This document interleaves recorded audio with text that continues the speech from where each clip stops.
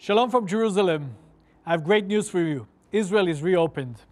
I've been bringing people to Israel the last 35 years, and one of the places that I really saw people change was the Garden Tomb.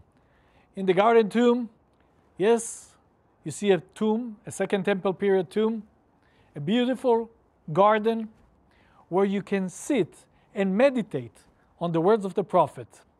The prophecy of Isaiah in his 53 chapter, where he talks about the crucifixion, about the suffering servant, about the price that the Messiah had to pay.